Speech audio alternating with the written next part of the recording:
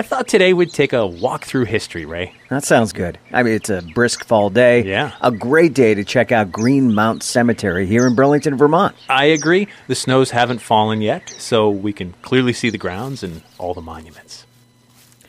This is a good-sized cemetery. Yeah. Not the biggest we've seen, but it's pretty well-maintained. All right, so what are we looking for? We're here searching for a Revolutionary War hero.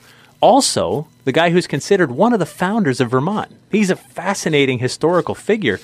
We're searching for the grave of Ethan Allen. So keep your eyes open for his stone. And there it is. That was pretty quick. Well, it's pretty impossible to miss, Jeff. It's over 40 feet tall, and it features him holding a sword in one hand and pointing his other hand to the sky. Yeah, here we are at the towering monument to Ethan Allen. But there's only one problem. He's not buried here.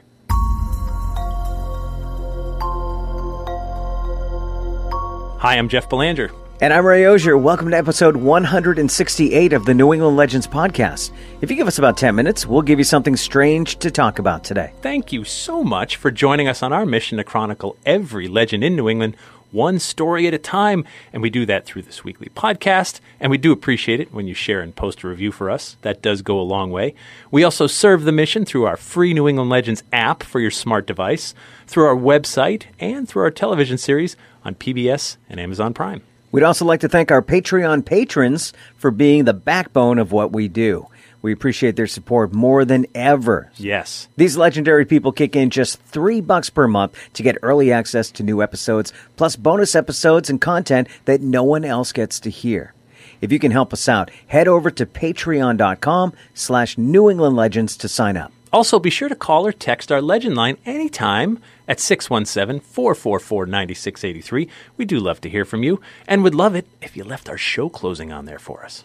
All right, Jeff, so we're standing below a 42-foot-tall monument with a statue of Ethan Allen at the top. Right. In the middle of Green Mount Cemetery in Burlington, Vermont. Correct. And he's not buried right here. No, he's not. All right, then where is he? Well, that is a mystery. All right, let's head back to 1789 and figure out what happened.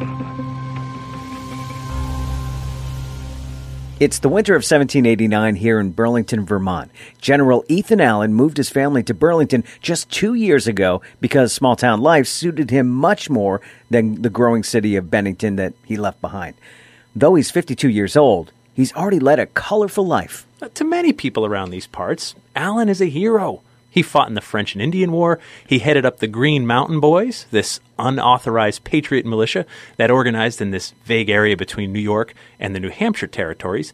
New Hampshire was establishing land grants in this region, and New York believed it was their land to give, so there was tension. In 1775, the Green Mountain Boys were instrumental in the capture of the British fort Ticonderoga on the New York side of Lake Champlain, and that propelled General Ethan Allen into the national spotlight. Feeling good about his victory at Fort Ticonderoga, Allen and his Green Mountain Boys, along with Benedict Arnold and his troops from Massachusetts, they head north to capture Crown Point, New York. And then he gets a little greedy when he tries to seize Montreal. Allen was captured and spent 2 years in prison in Cornwall, England. By the time he gets back to America, the American Revolution is in full swing, and Allen is already hailed as a hero. The Vermont Republic had declared its independence, and now Ethan Allen is involved in the politics of this new territory. One of Ethan Allen's new duties in this region was to serve as a judge in Vermont's Banishment Act. Now, the Banishment Act basically allowed Vermont to confiscate and auction property owned by known Tories, or British Loyalists. Allen personally escorted some of these banished Tories to the British lines in New York. It's a dark time. Ethan Allen is instrumental in the formation of this new Vermont territory, and he's eager to make Vermont an actual state in these forthcoming United States.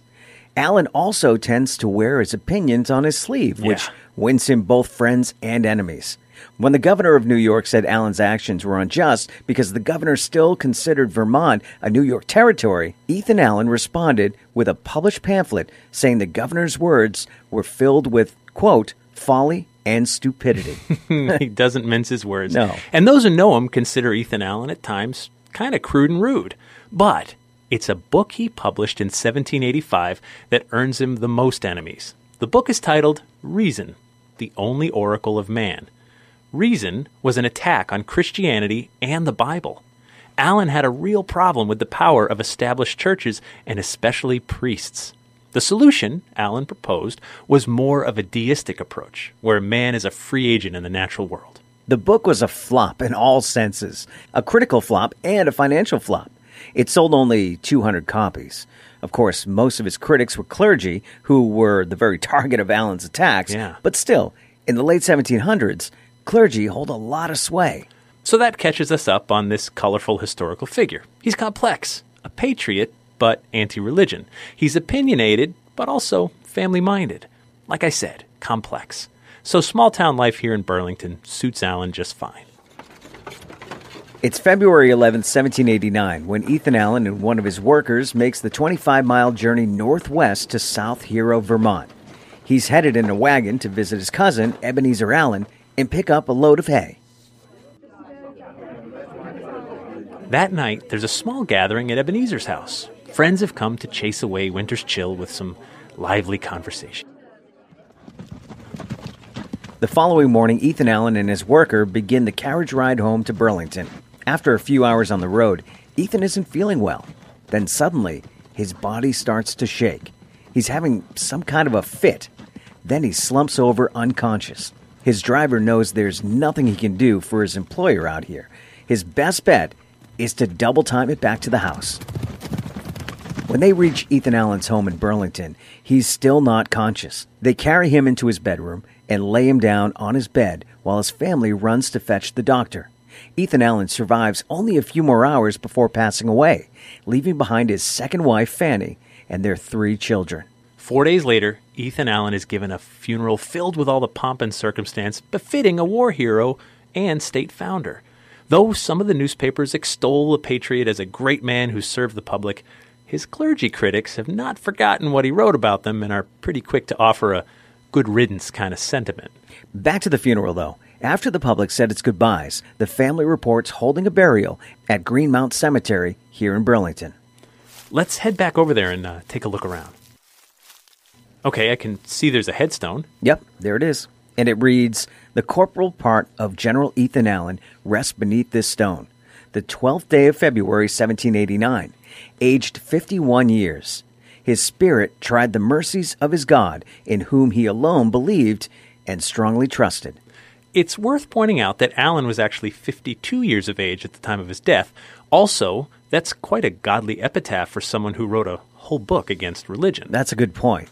Still, that pretty much settles it, right? He's buried in Greenmount Cemetery right here. I'm not so sure. From here, we're going to jump ahead about 60 years into the future. It's 1851, and not a whole lot has changed in Greenmount Cemetery. No, I mean, there's more people buried here now, Sure. which makes sense. Right, but look over there. Notice what's not there. Oh, look at that. You're right. General Ethan Allen's headstone is missing. It's been stolen, and it won't be seen again. And we can only guess as to the reasons it went missing in the first place. Now, a few years later, in 1758, the Vermont legislature authorizes the construction of a grand monument, 42 feet tall, on a majestic Vermont granite column. A statue of Ethan Allen sits atop the giant pillar. Of course, the statue is just a guess as to what Ethan Allen looked like. We don't really know. And the stone at the base reads, "Vermont to Ethan Allen, born in Litchfield, Connecticut, 10th January A.D. 1737, died in Burlington, Vermont, 12th February A.D. 1789, and buried near the site of this monument." All right, well, that's fair. His original headstone is missing. The massive new monument now stands here. I mean, he's somewhere nearby. Close enough, right? Sure, close enough, except when they were laying the foundation for this massive monument to Ethan Allen, they decided it would be proper to excavate the original grave of the hero and place his bones underneath his new tower. So they looked at the cemetery plot maps from 69 years ago. They see about where Ethan Allen's plot should be, and they dig. And dig. They dig up the whole area and are shocked to find there's no tomb. Pretty soon, there's talk of grave robbers, which has happened in the past, of course, but there's no record of it here at Greenmount. Grave robbers also tend to be sloppy. I mean, once they get what they want, they don't really spend a lot of time covering their tracks. And now locals are buzzing.